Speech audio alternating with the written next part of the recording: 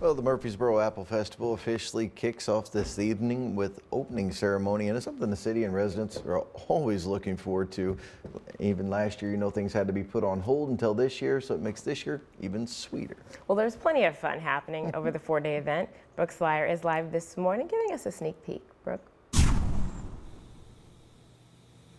Yeah, good morning, Evie and Dable. Right now, I'm in downtown Murfreesboro, where the festival will be celebrating 70 years in the community. Let me tell you, that's a really long time. Things are set up this morning, but we are on the stage right now that's covered because we did feel a few raindrops. And one of the things that is set up is the bakery. So joining me first this morning is Sandra.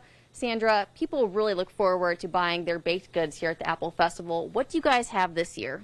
We will have, of course, apple pies. We'll have turnovers, danishes, strudels, streusel.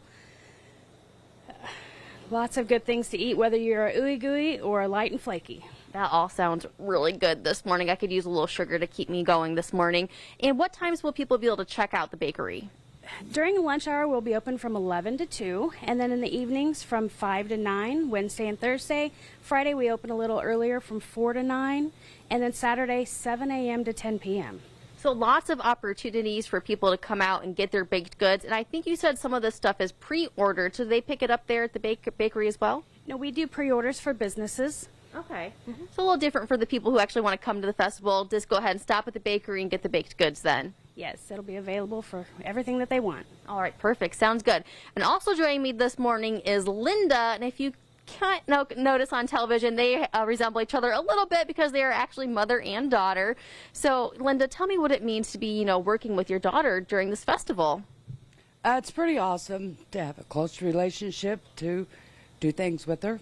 And I'm sure there's a lot of people who kind of, resemble that and, can kind of understand that feeling. They like to come to the Apple Festival together with their family. So we're talking a little bit more about the Apple Festival coming up later in the show.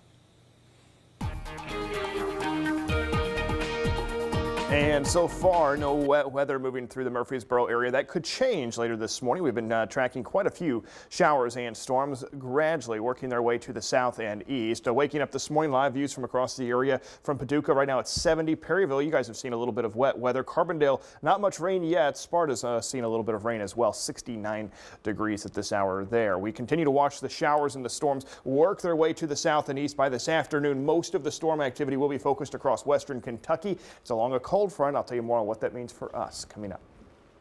Still to come, want to enjoy a picnic on the water but don't own a boat? Well, this man says no.